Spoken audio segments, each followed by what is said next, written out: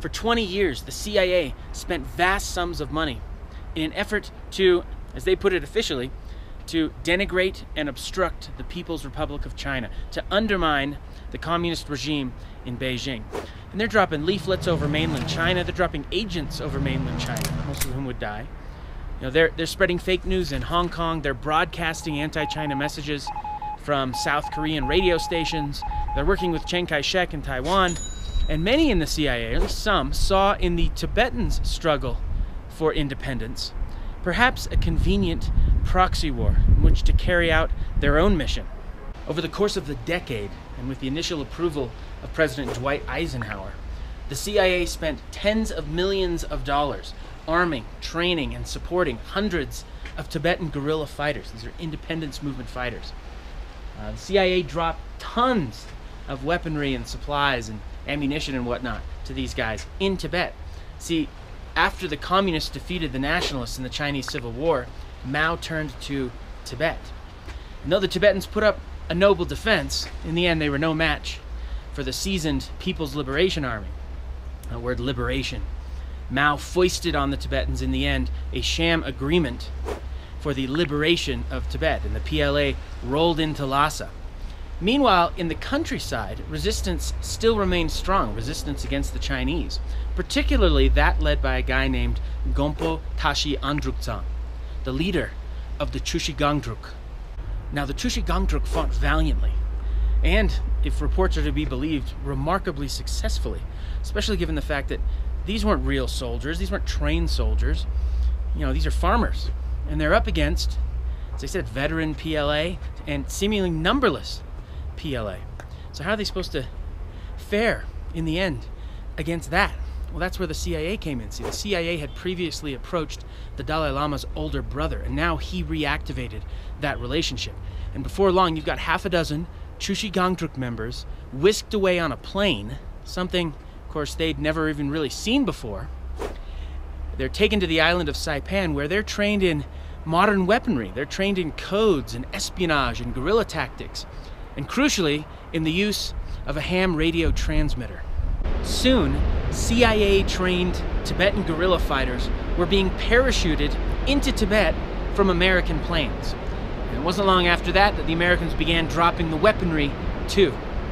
And of course, all the while, you've got a couple CIA-trained ham radio operators keeping the CIA abreast of happenings in Tibet, including the reorganization of the Chushi Gangdruk into a more broadly based, resistance movement.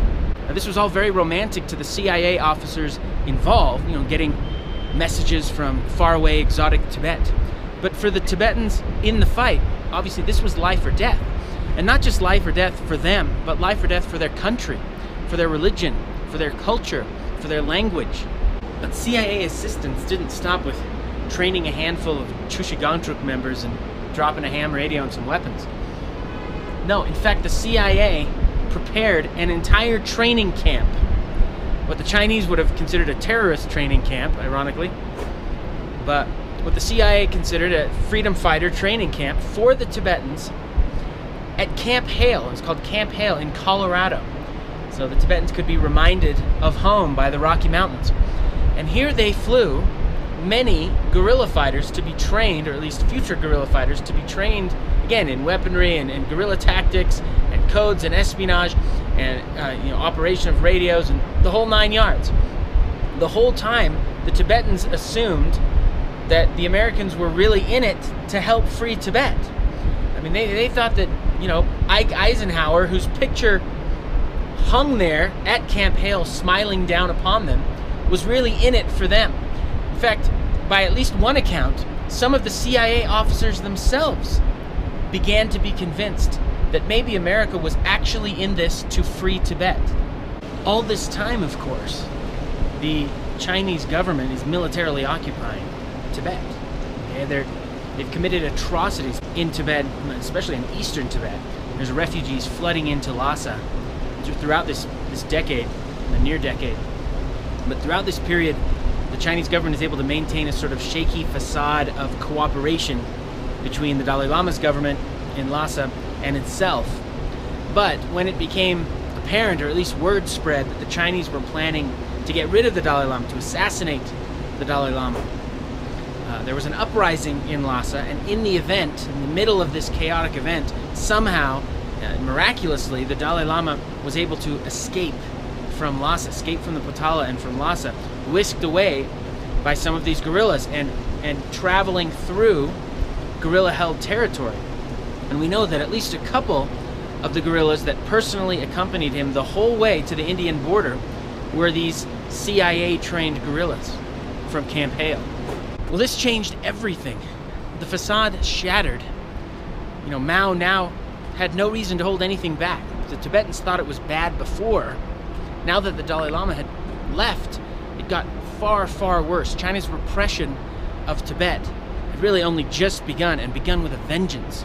The armed resistance discovered that the Chinese could send almost inexhaustible numbers of troops and military units far away to Tibet, and they were hounded and they were killed like never before. At one point, the Chinese discovered the armed resistance main base and actually hit it, killing thousands, including many women and children, and including almost all of the CIA-trained fighters. This single event effectively spelled the end of any meaningful armed resistance. Now, most of the CIA-trained fighters that were dropped into Tibet ended up dead, or refugees, or as torture victims in Chinese prisons. Of course, they knew that that was a possibility going in. By the way, this is pretty much the record of the CIA elsewhere in Asia when they trained and tried to drop in fighters. They mostly ended up dead. Meanwhile, Tibetan armed resistance moved to Nepal, to Mustan, where cross-border raids were the order of the day. Now, Eisenhower, toward the end of his presidency, in the wake of the embarrassing U-2 spy plane incident, scaled back American support for the Tibetan cause. But when JFK took office, he resumed support for a while. And there was, there were a few little successes, cross-border raid successes, captured documents that led to some pretty important intel the Tibetans were able to hand off to the Americans. But it was all in vain as the Chinese set up to stay. Military bases, police force, roads, airstrips, you name it. These invaders were here to stay, and they're still here. And there's still lots of bases and lots of police and heavy military presence, almost a stifling military presence during certain times of the year. Security checkpoints, police posts everywhere, especially in Old Town, the Barkor area of Lhasa. Propaganda machine churning out material all the time. So definitely here to stay. With the foreign policy of Richard Nixon and Henry Kissinger, with the United States rapprochement with China, I mean, that was it. That was it. The U.S., of course, couldn't continue to support armed resistance in the name of Tibetan independence, obviously. When the Tibetan armed resistance was forced to shut down its operations in Nepal, by Nepalese forces, many of the freedom fighters committed suicide. We know that at least one CIA-trained fighter cut his own throat. Another CIA-trained fighter, refusing to die like that, charged Nepalese forces and died at their hands.